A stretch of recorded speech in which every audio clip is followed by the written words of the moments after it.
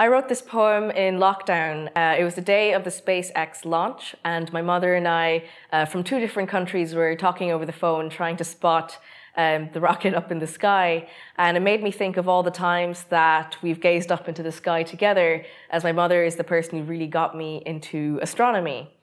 So this is Stargazing with My Mother.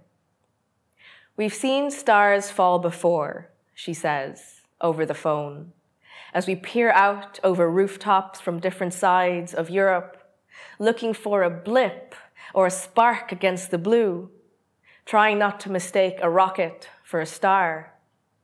You need binoculars, she says, and I remember how she demonstrated before handing me a pair as the Hale-Bopp comet blazed across the New Delhi sky. Look, over there, she exclaimed one time, pointing to a needle streak of white as we stood outside a Swiss hotel, not caring what people would think of two Indian women gazing upwards into the night.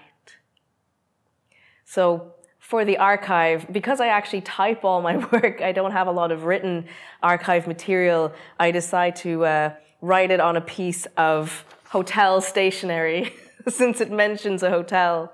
And I also want to say I did write this last night during the wolf moon, the first full moon in January, using the binoculars that she did eventually gift me for Christmas.